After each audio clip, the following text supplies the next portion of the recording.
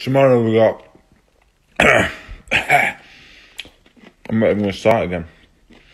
Tomorrow we've got 2 spaces for the sparring. 2 of the lads are working, so if you make it to Doncaster, 5:30 start as always. Message me, let me know. The first 2 were with us 2 that will join in. So let me know. Thank you. Yeah, mate. I think crowds will be back in. Maybe not full crowds, but crowds will be back in. So I think it's a strong possibility it'll happen. Yeah, I'm really looking forward to it. I hope it happens. I'm confident I'll win it. I think it's a really hard fight. I rate him, but I'm going to guess that this is not a boxing related question. Otherwise, you're doing it all wrong. But I'm not a big fan of the term chin up. However, happiness is found in different places for different people. So it's a very hard question to answer. Peter trained me for a fight in 2014, but boxing aside, Peter up there with Brendan Ingle and very few others that I've had that level of respect for, just on a real level. I've not watched EastEnders for probably 10 years.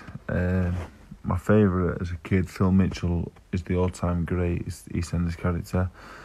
I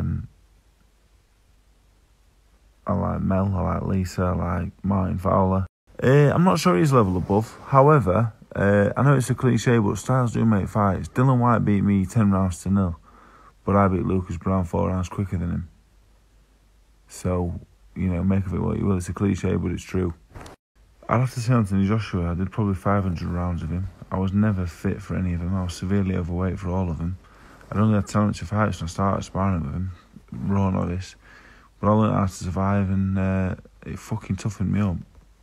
Yeah, me and Coogan are friends, like, boxing aside. We speak on the phone every now and again. The difference between a mate and a friend is you care about your friends. Your mates are your mates, but your friends, you care for them, and I care for him. No, mate, any size. Body sparring's for everyone, all sizes and shapes and levels of experience. It's good for the boxers, it's good for the people that just want to come have a good crack. The other day we had kids 16, 17 stone, 13 stone, 9 stone, just whatever. It's all good fun.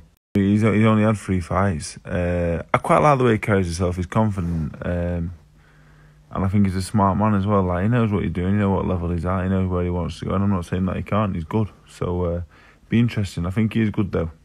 You know what, mate? The honest truth of it is, exercise is nowhere near as important as your nutrition when it comes to losing weight. So my advice would be to get your food right. I know you're away for 12 hours and it's hard, but prep your food, take it into work, and eat well.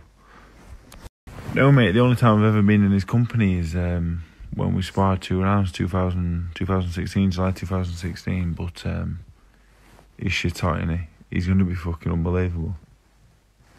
I'm a massive horse racing fan. I watch football, I watch the big games. I like watching cricket, especially 2020. I like watching darts. At the minute, I'm massive into snooker. I'm watching snooker every day. I love it. I like all sports.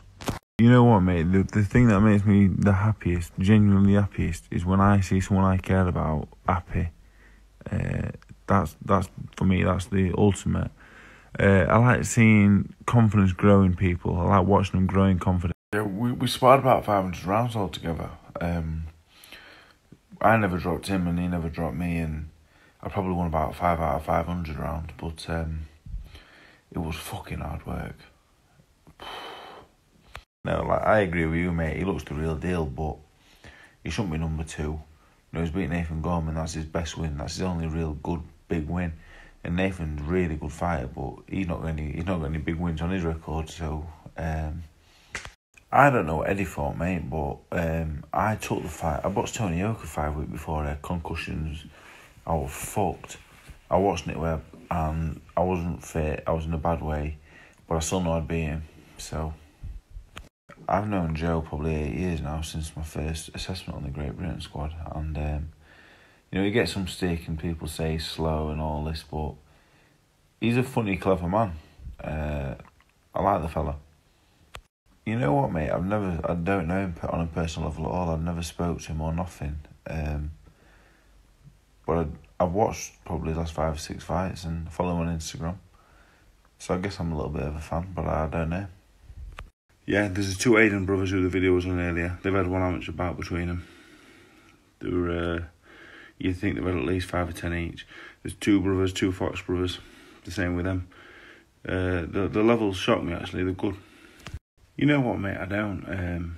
I sleep on the living room floor with the telly and that, so I'll just turn it off and go sleep as soon as I turn it off. It's about 11 or 12, wake up about 8, so that's 8 or 9 hours, isn't it? So I accidentally do well. Yeah, you know, I've got a mate of mine, little sister, she's 9, she came down and did a session last week, and she's going to come once or twice a week, and you know what, she's really good. Women have got really good balance and coordination, so they pick it up quicker than men. For me, I have to be Cat Slater. I mean, there's a lot of beautiful women that's been in the show, but Cat Slater for me, do you know what I mean? Better me. A statement is usually words based on fact, but you don't know what I'm getting paid if the fight came off, so your statement is actually just a sentence of bollocks. Any fight I take from here on, I fancy winning. You know what, I didn't always sleep in a bed anyway, but when Jay was here and Liam, I only had 2 beds, so I'd give them a bed each, and I started sleeping on the floor, and I just carried on doing it, I guess, when I'm home. You know what, mate, I used to put that before my own training, but now, you know what, when they're doing the 9 miles tomorrow morning with it, I'm going to do it with them. The husband's doing with them this morning, so as much as I'm trying to help them out, they're helping me, they're pushing me, keeping me fit, so it's good. But basically, I see you with Fury as like it's a solid Premier League team. Babbage is like an upcoming League 2 side. If I beat you with Fury, I might get into Europa League. If I beat Babbage, I'm still stuck in League 1 or 2, so we'll see.